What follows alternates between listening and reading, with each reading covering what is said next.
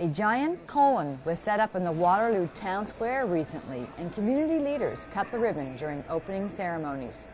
Ontario has one of the highest rates of colorectal cancer in the world. Dr. Craig McFadden, Regional Vice President, Cancer Care Ontario, explains that not enough Ontarians are getting screened, and many are dying of colon cancer when it is preventable.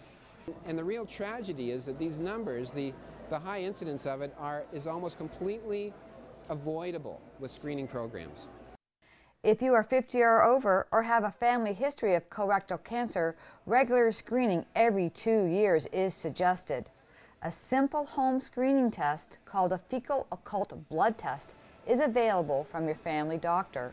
Mr. Peter Yvetz, a colorectal cancer survivor, has some advice. Don't believe simply because there's no cancer in your family you can't get it, whether it's environment or not. Approximately 8,000 Ontarians were diagnosed with colorectal cancer last year, and over 40% have died from the disease.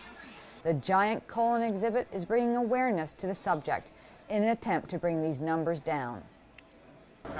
For a topic that many Canadians don't even want to talk about, the Ministry of Health is bringing a giant colon roadshow to a city near you. For 519 Online, I'm Karen Ryder.